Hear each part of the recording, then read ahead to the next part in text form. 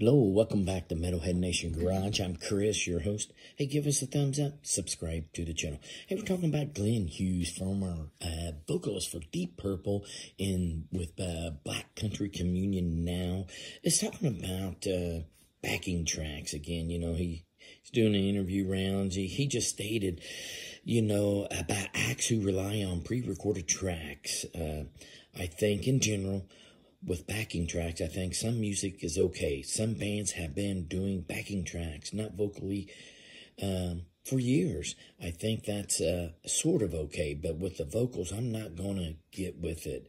You can't be having people pay to see somebody lip sync. It's just not fair.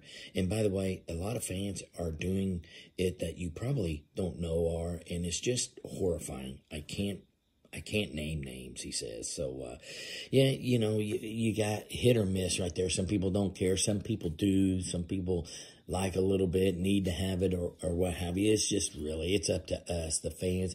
If you like it, you like it. If you don't, you don't. And that'll be this edition of Metalhead Nation Garage.